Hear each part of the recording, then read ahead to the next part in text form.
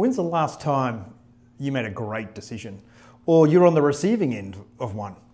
What about a bad decision? How many regrets do you have in life that come about as a result of you making a bad decision? Decision making is fundamentally what makes us who we are each and every day. As Jeff Bezos says, we are what we choose to be. But do we really understand the process behind how we make decisions? We use phrases like analysis paralysis, where we look at data, we try and build a big picture of the situation that we're in, and then we make a decision.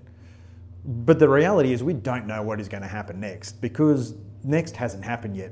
The simple case in point is an event like the COVID pandemic, where the 2020 strategies for most organisations was thrown into disarray. So let's unpack how we make a decision.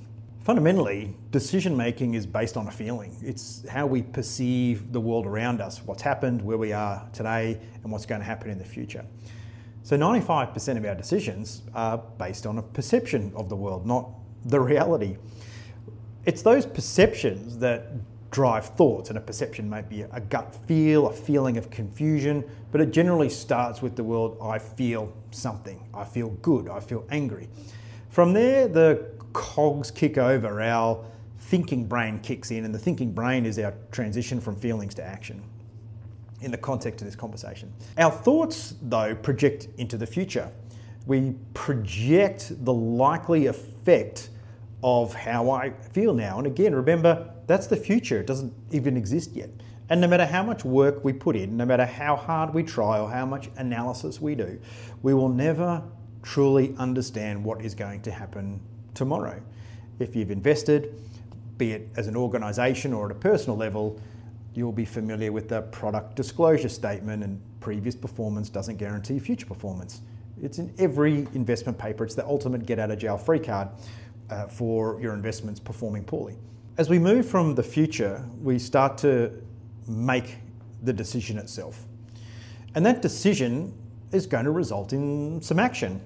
Now, the action is where we get a little bit nervous, the fear of what we do next, which is often why we find ourselves not making the decision. It's not actually analysis paralysis, it's fear of what happens next.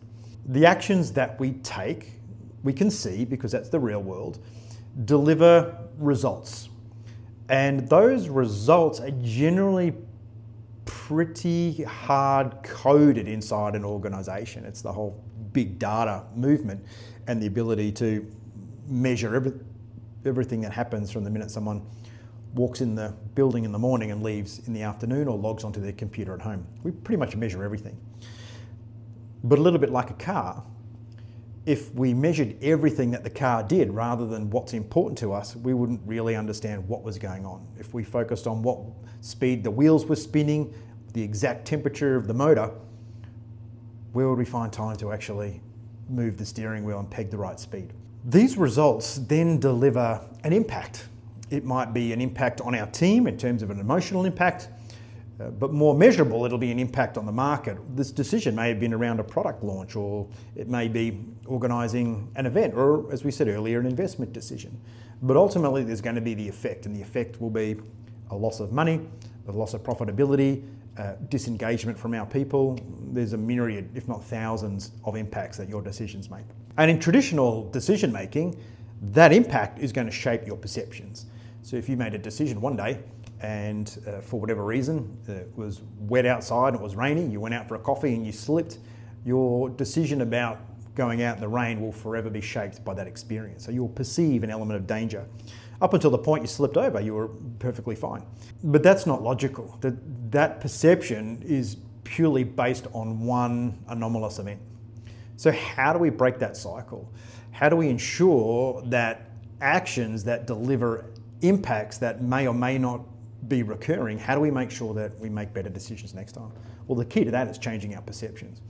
And in our traditional thought models, where we don't actually have a step to do that, we just naturally move on. In the positive psychology movement, it'll just be think positive thoughts, change your perceptions by thinking positively. Unfortunately, we can't trick our brains, and the brain wants to see some positivity and some positive action and results as well. But we can manufacture an environment where we can shape our perceptions to be more positive. That is a habit and a culture that fighter pilots call debrief culture. And it's the 8th step in our decision-making loop, because this is where we spend the time to reflect purposefully and say to ourselves, hey, what did I perceive? What was it that I actually wanted to happen? What was my objective? What was the result? And we have thousands of those, remember? What was the reason why that result happened? What's the cause of this particular outcome? And most importantly, what action am I going to take? Because it's the small actions that we take to modify the impact tomorrow that has the byproduct of changing our perceptions. The way your decisions work is a loop. It's called the decision-making loop. If you are aware of that loop, you can make changes to it. If you're not, you are doomed to continually make decisions that elicit a fearful response, that deliver underconfidence in our abilities, and finally, from a leadership perspective, erode our credibility as a leader. As a leader, your credibility comes from making decisions. It doesn't come from making the right ones all the time.